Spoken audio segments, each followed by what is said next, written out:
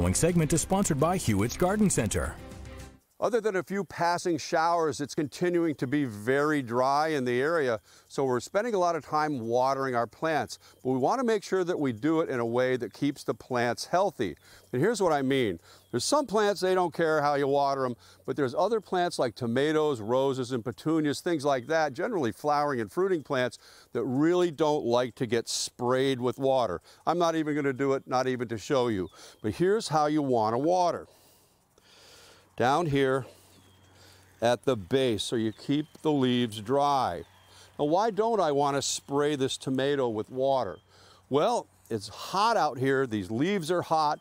They're drying out. They're evaporating moisture, and that causes the plant to draw up more moisture from the soil below, and along with that comes the nutrients that the plant needs to survive. So when I spray it with cold water, I'm shocking these leaves. Remember, this plant's from Central America, loves the heat. The hotter it is, the better.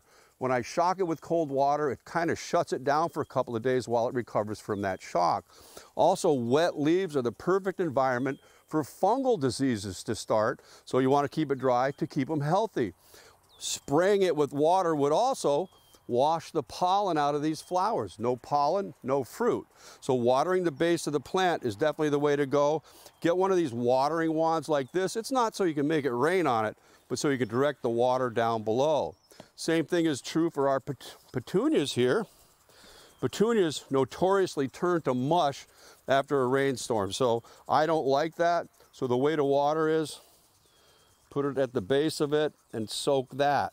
And the nice thing about the watering wands, get one with a little valve like this, set it at a low trickle, and you can water your shrubs that way. Set it under there for a half an hour or so and a good deep soak, and that'll hold it for at least a week. So water wisely so you don't harm your plants. For Hewitt's Garden Centers, this is Peter Bowden.